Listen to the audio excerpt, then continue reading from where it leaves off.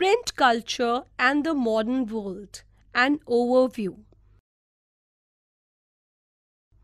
The first printed books and print comes to Europe. China, Japan, and Korea developed the earliest kind of print technology. In AD 594, books in China were printed by rubbing paper against wood blocks with inked surface. In AD 768 to 770, Buddhist missionaries from China introduced hand printing technology into Japan.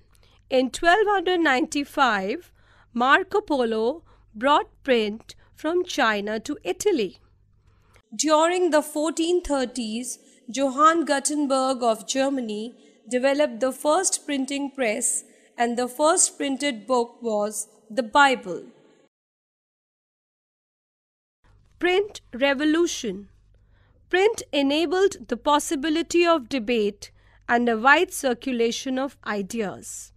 In 1517, Martin Luther wrote the 95 Theses, criticizing many practices of the Roman Catholic Church, and began the Reformation movement.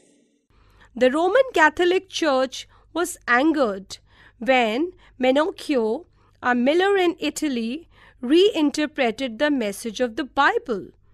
In 1558, an index of prohibited books was maintained by the Roman Catholic Church.